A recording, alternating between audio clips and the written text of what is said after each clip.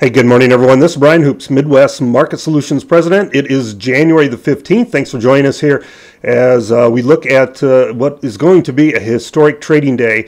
U.S. and China expected to sign the Phase 1 agreement today, and I don't think we'll see any real fireworks in the marketplace. It's been widely anticipated for some time. In fact, soybeans have had an 80-cent rally off of the anticipation of this news, and if anything, it's going to be a buy the rumor, sell the facts sort of type day.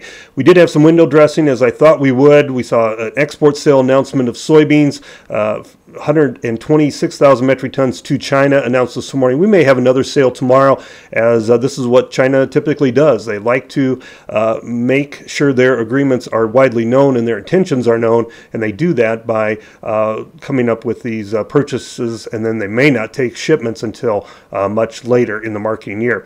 I talked about this on RFD TV this morning. I was also on the AgriTalk podcast yesterday and RFD TV talking about the trade agreement and how that'll impact farmers, along with some ideas as far as trading and hedging ideas. So check out that podcast, AgriTalk. You can find that just anywhere that they have podcasts, Apple Podcasts, iTunes. RFD TV, of course, I'll be sending a link out for my appearance later today.